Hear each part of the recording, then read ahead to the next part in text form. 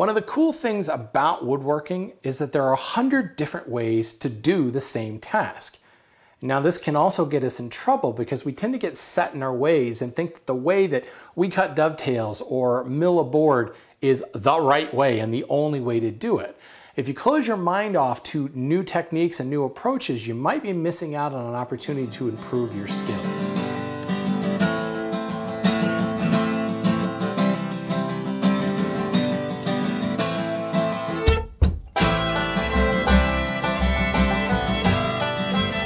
Now, when it comes to dovetails, I'm one of those people that's just not looking for a new way to do things. I don't have any problems with dovetails. I don't fear the dovetail joint at all. My dovetails come out fine. And if for some reason they don't, I know how to fix those gaps pretty easily.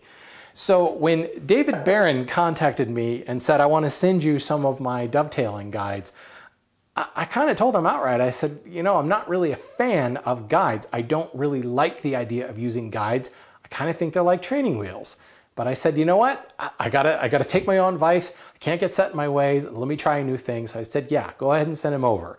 And I want to share with you my review and whether my opinion has changed on the whole training wheel thing or not. First, let's look a little bit closer at the guides themselves.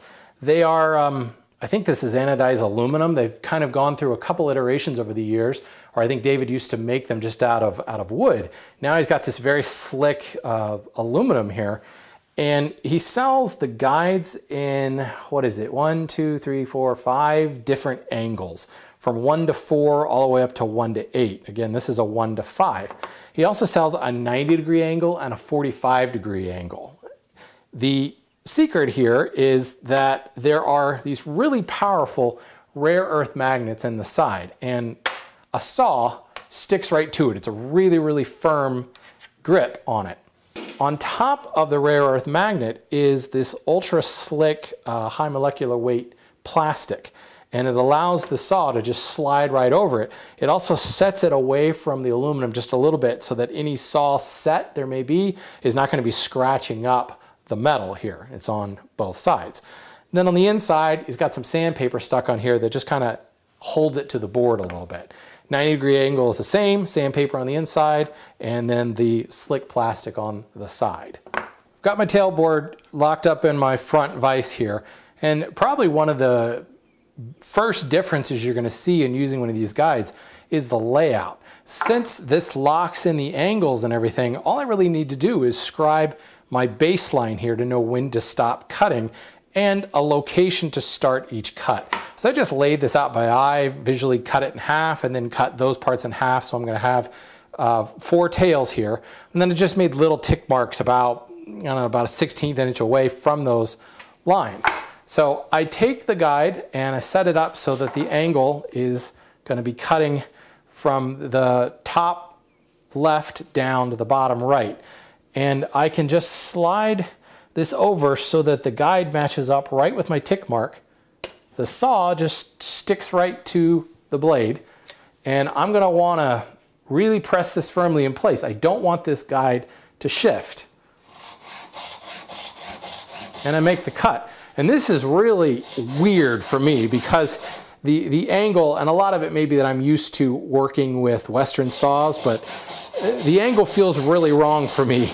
And the way my body is all out of alignment, I just know that this cut would be terrible.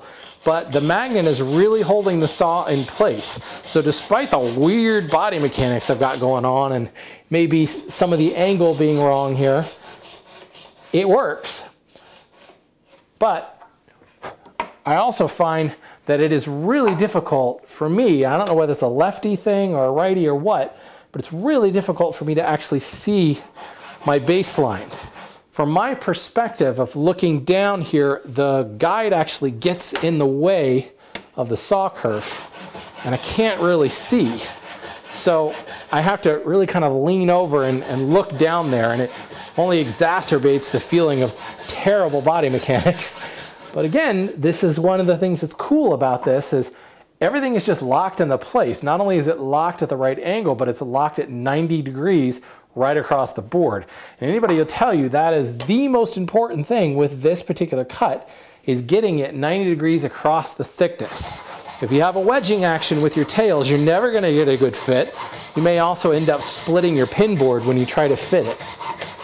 So I just have to get used to the feeling of god-awful body mechanics here, and just trust that that magnet is holding everything in place.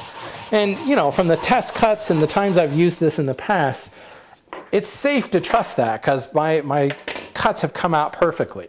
Now here's another thing that's a little weird for me, but you have to flip the board around now to do the other angle.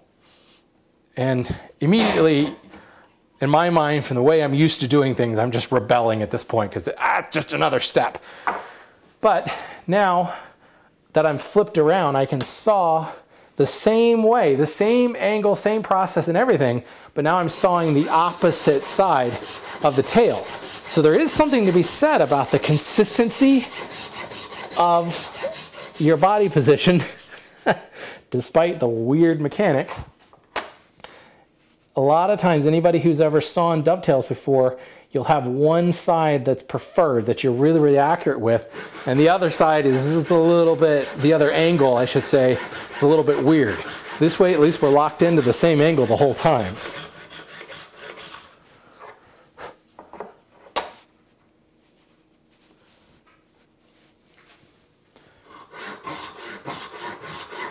It would help if I made complete saw strokes here instead of just dibbling at it. It goes a lot faster when you use the full length of the saw.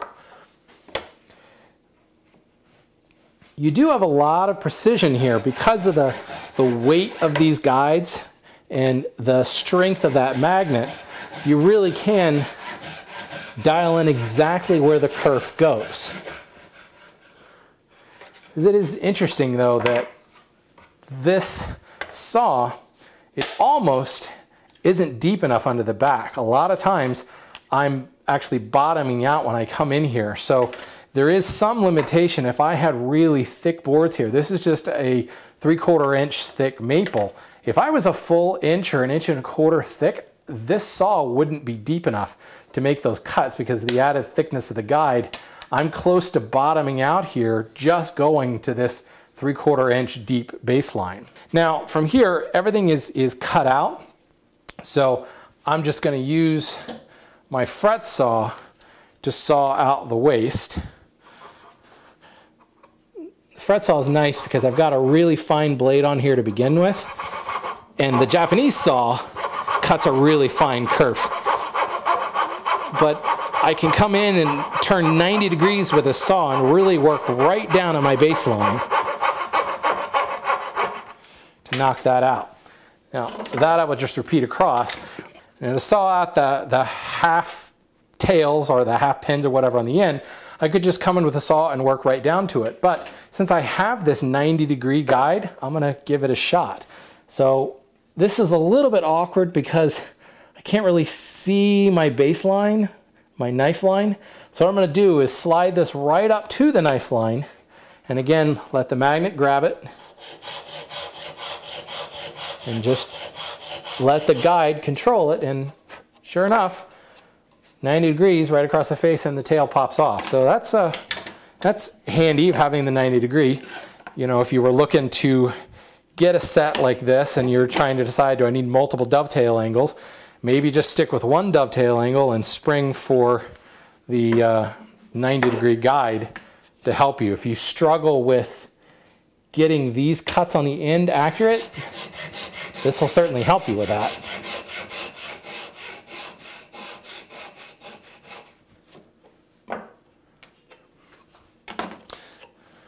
You can see my angles here are just beautiful. Nice fine curves, nice and square across the top. And it's just a matter of sawing out the rest of this waist. And if I leave just a tiny little bit behind, it doesn't take much to chop that away. In fact, I've got so little, I'll just go right in my baseline.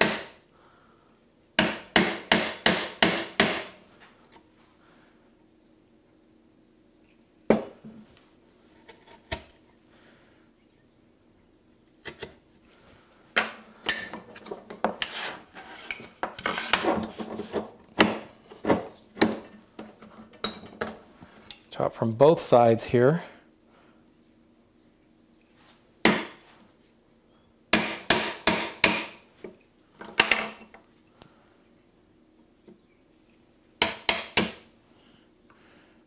My baselines are ever so slightly wider than the chisel I have here, so I have to come at it a couple hits. But that right there chiseled in, and essentially I just need to repeat that for these other two spots here, and the tailboard is ready to transfer over. Now some of you may be thinking, I don't think I've ever seen you use a Japanese saw before. You need to be right. The only Japanese saw I own besides the one that David sent me is a flush cut saw. I am a Western saw kind of guy. So the question is, can you use these guides with a Western saw? Absolutely, with a but. In use, using a Western saw is exactly the same. You set your guide up against your line, the magnets grab the saw, and you go to work sawing. The magnets are strong enough to hold this heavier, thicker plate saw, but the biggest issue is the depth of cut. On a typical dovetail saw, like this beautiful Bonds dovetail saw, I don't have enough clearance under the back. If I remember correctly, this is like 1 1/4 at the toe, and it's a canted saw plate, so it's like 1 3/8 at the tail. That doesn't get me very deep. I've got a relatively thick piece of poplar here. It's about 15/16 thick, but this would be typical of a carcass or a case piece. And I'd be doing dovetails, my baseline's all the way down here, and you can see that Bonds dovetail saw it bottomed out on the back about 1/4 of an inch into the wood. So I've got all this material that I can't reach using the guide and this skinnier dovetail saw. But I tend to like bigger dovetail saws anyway. So when I reach for my dovetail saw of choice, this is a stiletto by Bad Axe, and I make a cut with that.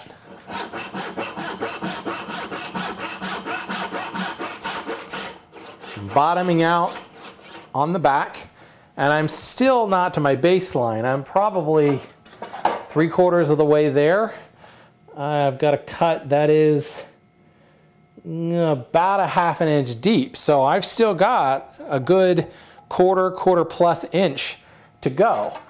The stiletto, again, it's a canted blade. It's about 1 3/8 at the front and about 1 3/4 at the back, approximately. It's a little more than 1 3/8 at the front.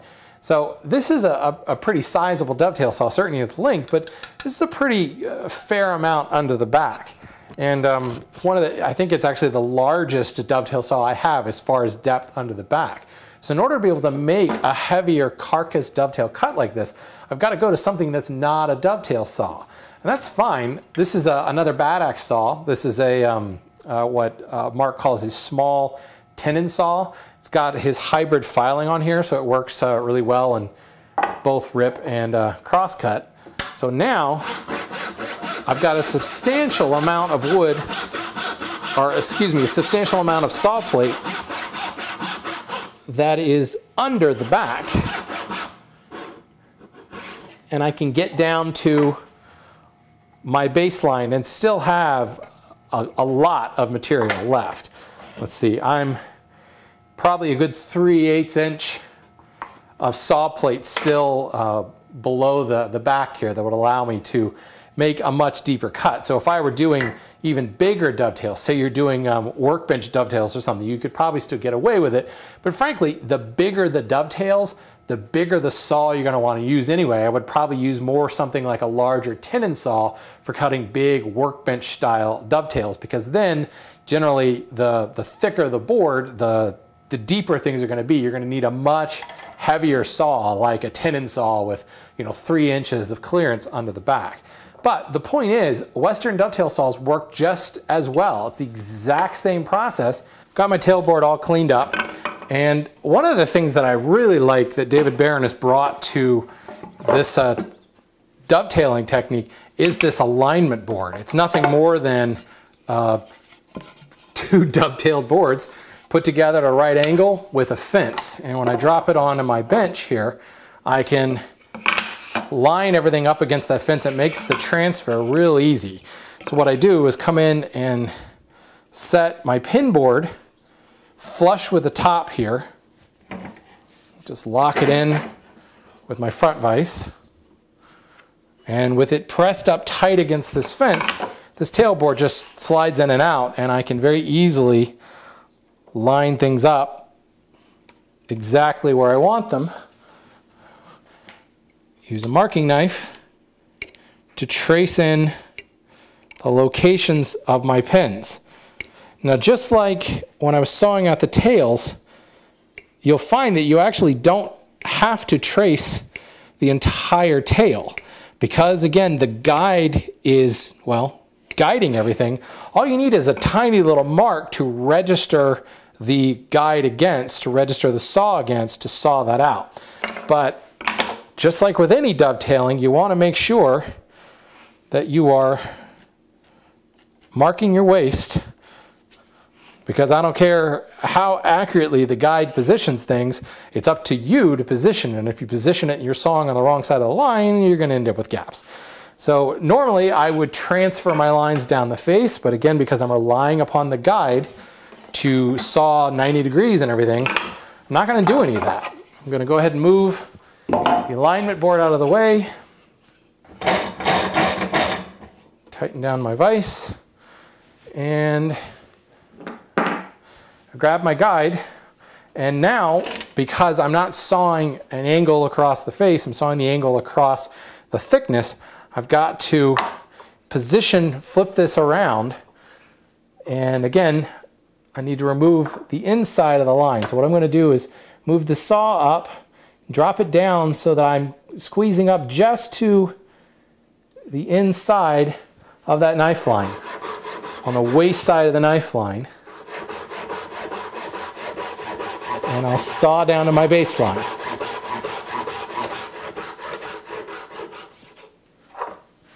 And I'll repeat this across the board.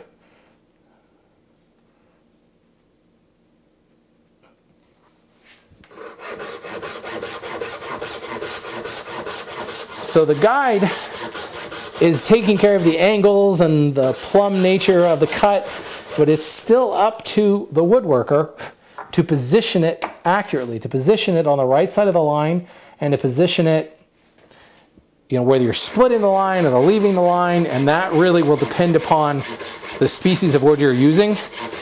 Maple is quite hard, so it's not going to compress very much. So I'm actually splitting the line in this case. If I were doing pine or poplar or something, I would probably leave the entire line, just because the wood's going to compress a little bit more as I use a mallet to bang the joint together, and I'll end up with a tighter fit.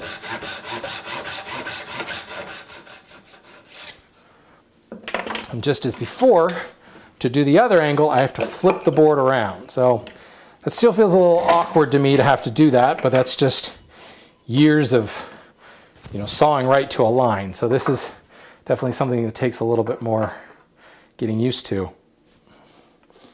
Now, I flip the board around, but I have to flip the guide around as well. So it's on the opposite side, but again, make sure you know where your waist is, and I'm positioning the saw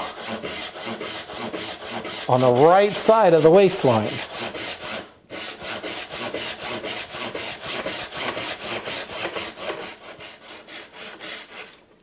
It's a testament to these guides that despite just the horrible body mechanics going on back here that want to pull the saw off the line, the magnets keep it in line. The guides have done their job. I can put those away. Now it just comes down to, again, sawing out the baselines with a fret saw and chopping down to my baselines. That is no different than whether I use these Barron guides or not.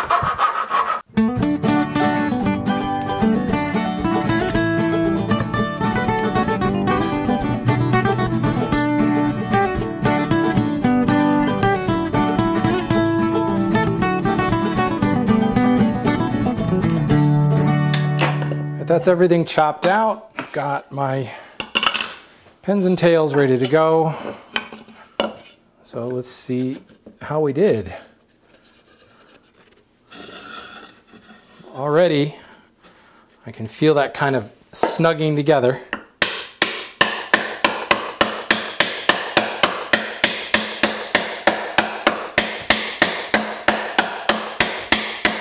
That is a really good fit. I've got a little bit of a gap right here that tells me that I probably didn't position the saw exactly where it needed to be, because it's a perfectly uniform gap, but I mean, I could close that up with a little bit of scrap wood in a second. The base lines look really, really good. And certainly I didn't get any wedging action. There's no danger of splitting anything. I've got pretty much a machine fit here. So, you know, you really can't argue with those results. The question is, are we shortchanging ourselves on our skills? By allowing the guide to just kind of take care of the sawing for us, are we improving our sawing skills? I would tend to say no. Because of all that horrible body mechanics I was talking about earlier, you're not really training your body to saw straight. And to me, that's kind of a problem. Sawing really is the most important skill. If you can saw accurately, everything else becomes easier. But on the flip side of this, you know, if you don't do a whole lot of handwork and you just cut hand-cut dovetails, this can be outstanding. It also can be a great way to get you started in hand-cut dovetails and take the sawing part out of the equation and allow you to really focus on getting those baselines. You know, there's certainly a lot of people who have trouble sawing the angles, but I think more often than not, you see gaps along baselines that's due to chiseling.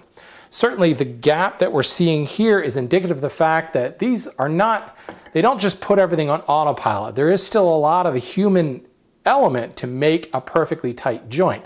So I don't know that I would go so far as to call these training wheels, because I could still make a really crappy looking joint, but at least the angles will all be consistent, right? So, you know, I think that there's some merit to having a guide like this in your kit of tools when you really need to make sure you get just that perfect joint. But I urge you to not rely on it entirely. I gotta say though, there were some kind of visceral reactions when I was doing this that just made me not like the process of having to rely upon the guide.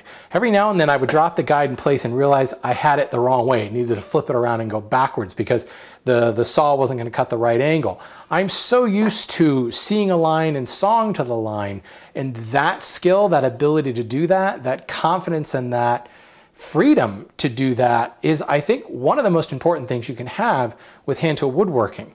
This fights that, and I felt like I was being slowed down every step of the way. I felt like I was second guessing myself. That is probably more an indication of somebody that's used to cutting dovetails without one of these guides, so I can't really put that as a con against it. Overall, I think this is a pretty cool tool to have around, and I would track my statements of saying that it's a bad idea and that it's purely training wheels. And this just goes to show you, you really need to branch out and try some new techniques from time to time. So I want to say thank you to David Barron for sending me a bunch of these.